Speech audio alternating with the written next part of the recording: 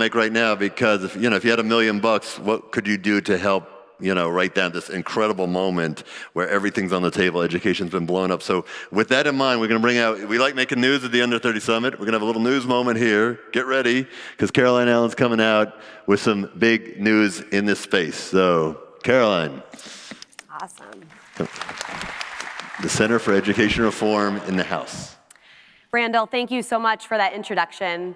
As Randall mentioned, my name is Caroline Allen. I spent the last 8 years teaching elementary education in Boston, Massachusetts, and am now on the team at the Stop Award at CER in Washington, D.C.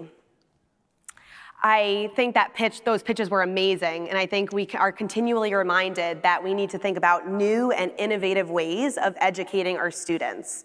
For two reasons. One, giving parents what they want for their kids, and two, giving kids what they deserve.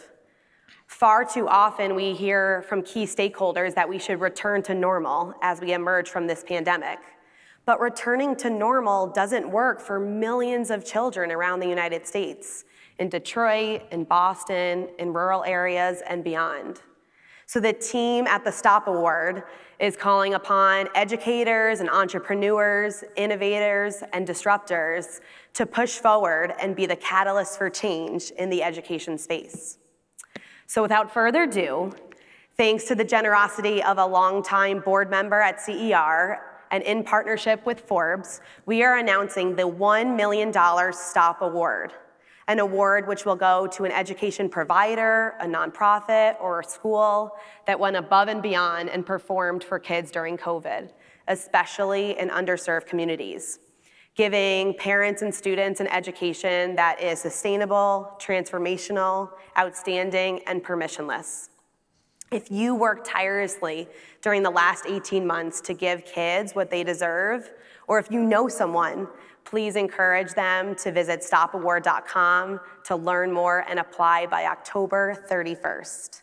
Thank you so much for this opportunity, and I can't wait to see whose name is going to go on this $1 million check. All right, who? Amazing. So good. All right, so who wants $1 million? Spread the word. It's incredibly generous. We are at a moment in time where we can make a big difference. Everything has been disrupted for us, and now it's a time to turn that into an advantage. And this $1 million is going to help. What does STOP stand for? Sustainable, transformational, outstanding, and permissionless. Okay, so let's see who can get a model here that's going to take us forward. $1 million. Thank you, CER, for what you're doing. Spread the word. Thank you all for hanging in there. Go have lunch at 2 o'clock. Hold on, we have in the afternoon.